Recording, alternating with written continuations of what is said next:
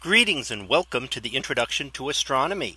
One of the things that I like to do in each of my introductory astronomy classes is to begin the class with the astronomy picture of the day from the NASA website, that is apod.nasa.gov/apod. And today's picture for July the 7th of 2020. Well, it is titled Mercury's sodium tail. So what do we see here? Well, the image, the bright object at the center, is the planet Mercury, which is the closest planet to the sun and probably the hardest of the 5 planets known to the ancients to be able to see.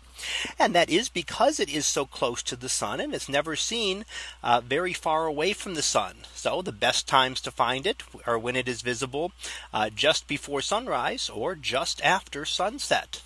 But it's not visible for a very long time, any of those. So you're usually still seeing it within the twilight time. Now here we're looking at the trail stretching back towards the upper right, and that is a tail of sodium. So the sodium is because Mercury does have a very thin atmosphere. We sometimes think of it as not having an atmosphere, but it does have a very thin atmosphere of some lighter elements. And one of the elements there is sodium. Now sodium, like other elements, will glow when excited by the sun.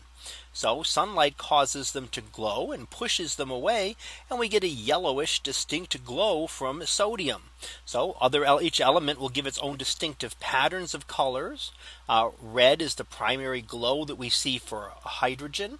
Oxygen atoms give off a green that we see as aurora. And sodium gives off a distinct yellow light. So this is something that is seen here. This was taken back at the end of May, and we can see a little bit of it. Now this was something that was predicted back in the 1980s that it would exist, but was not actually discovered until 2001, where it was first detected. And here is another image of that was taken this current year. Now typically we associate things like this with a comet. So it almost looks like the image of a comet that we see. But this is actually a planet. So a planet can leave material behind just as a comet does. And in a way, the process is the same.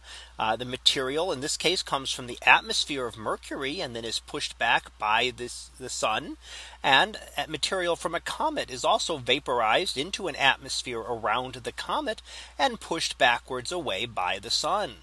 So a very similar process. The difference is that it does not come from the surface of the planet, but this is material in the very diffuse atmosphere of Mercury that is being pushed backwards by the sun.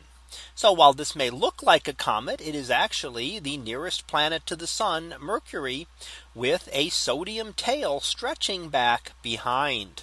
So that was our picture of the day for July the 7th of 2020. It was titled Mercury's sodium tail. We'll be back again tomorrow for the next picture. So until then, have a great day, everyone, and I will see you in class.